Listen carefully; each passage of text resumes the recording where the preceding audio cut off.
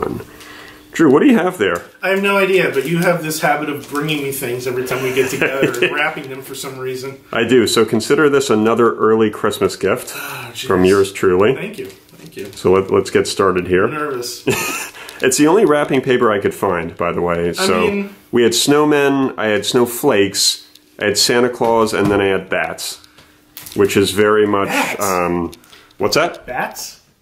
No, snowflakes. Oh, I think Santas and Christmas trees, I think. They said bats. I don't think so. Well, this is recording, so we'll have to go back and find out. But yeah, no bats. Okay. If I said bats, I don't know who I am. Batman, perhaps? I wish. I'd be happy with just Bruce Wayne. I really hope you don't have this, too. No, I see the corner of it, and I'm already digging this. This is fucking cool. A history of video games from the National Video Game Arcade. Where did you find this? Woodstock, New York, at some obscure bookshop. This is awesome.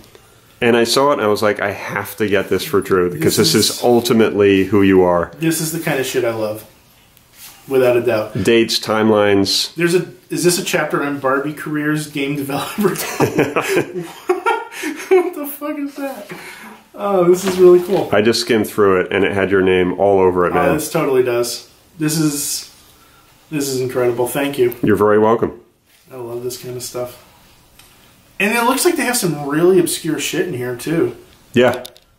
Like they have, here's the Nintendo DS Guitar Hero game, which came with a, you plug it into the GBA slot, and it has an actual Guitar Hero controller built into it. Oh my gosh, I didn't even know that existed. Yeah, so the idea is you strum with a stylus, which they give you a guitar pick you can use. Yep. And then you're playing with the DS in your hand like this. Okay. And strumming on the touch screen. Well, I guess that would be the way to do it, because you can't. You're holding it vertical so that you have the full length coming down. I've never played this, but I've seen a lot of stuff on it. Yeah, it looks like it comes with a pick, too. Yeah, yeah.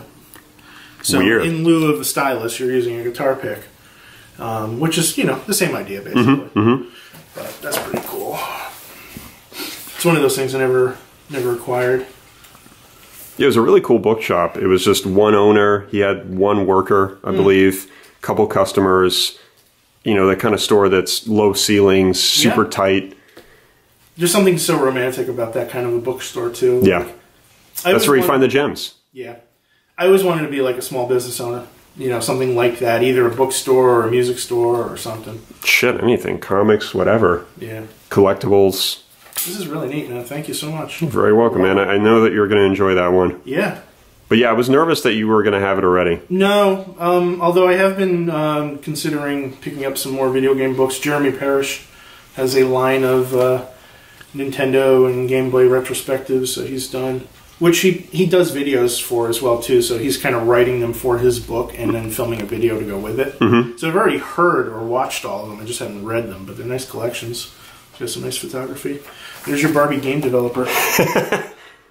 She looks like a call center employee. Yeah, she's not a game dev. She's a call center employee. It says game, yeah. Oh, wow. Yeah, no. They didn't do a great job with that. Missed the mark, Mattel. Missed the mark. Yeah, I think there's a feature piece on GoldenEye in there as well. Oh, cool. Check this out. Apple Pippin. Oh, yes. I vaguely remember this. Yeah.